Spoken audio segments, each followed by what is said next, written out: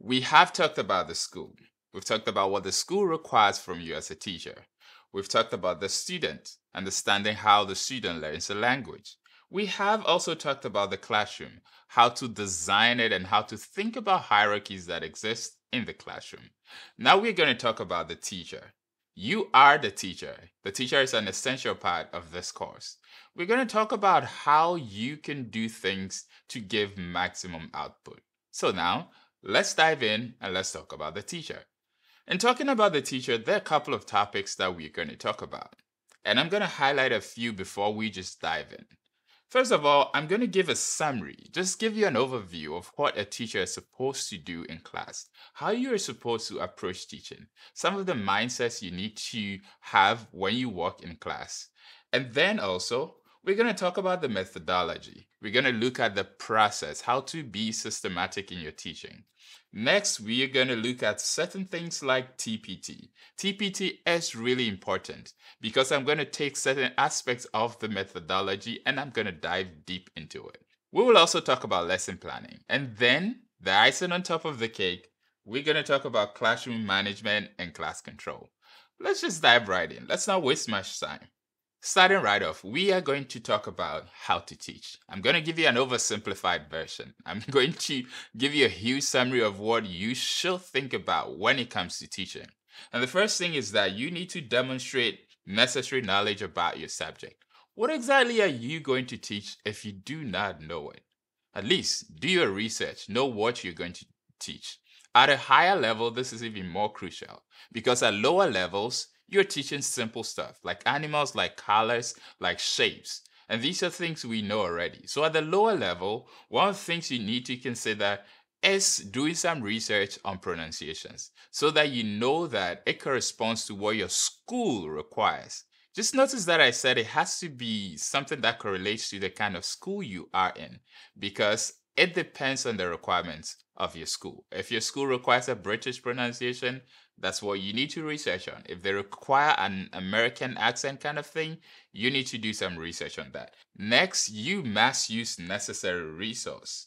It's important to use resources for your teaching. If you need songs, if you need some toys, if you need some flashcards, if you need a TV, if you need a Bluetooth speaker, you need to use items that aid your teaching. Next, you must prepare adequately for your lesson. This has nothing to do with your research and demonstrating knowledge about your topic. After you know what you're going to teach, you must structure your lesson.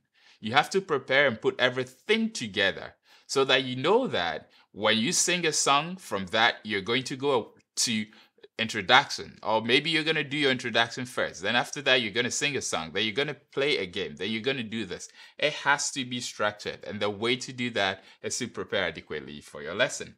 Now, next you have to make sure your teaching is engaging. Your teaching must be engaging. Nobody likes a boring teacher. Are you going to have everyone fall asleep in class and say that the kids don't like to learn? Try some means, do something, bring an umbrella to class, wear a jacket that covers your whole body. Do something that's engaging, at least. Use methods, play games, do something. Don't be boring. Next, you have to be progressive in your lesson. When you start teaching, don't jump to step Z before you come back to step A. It has to be progressive. If you're going to teach a sentence, teach the key words in the sentence first before you put together the sentence. Sometimes, if it's possible to break apart the sentences, teach them in broken down parts before you put them together into a whole sentence. So be progressive. You must know when to move on from one thing to another. Sometimes we enjoy one step so much we lose track of time and then we waste the rest of the lesson. Also, you need to know when one thing is passing away and the kids are no longer interested in that. You need to move on to something else. Sometimes when you're teaching, you realize that, okay, this isn't working. You need to, as a teacher, you need to figure out that quickly. You need to figure that out and move on to something else. So, as a teacher, you need to be very sensitive in class. The next is that you must keep your composure as a teacher and demonstrate command over the class through your disposition. You need to stand like you're a teacher. You need to walk like you're a teacher. You need to speak. The volume of your and tone of your voice, it has to be like that of the teacher. The teacher can't be like, can you pass me the ball? No, you need to have a commanding voice. Let the students know that you are in charge of the classroom and of the lesson. But then don't overdo it. Next is you must be consistent across board with what you do in class, with your teaching, with your discipline, and everything else. It's not like today the teacher looks all happy and want to play with me. The next thing the teacher looks moody and sad. You need to be consistent.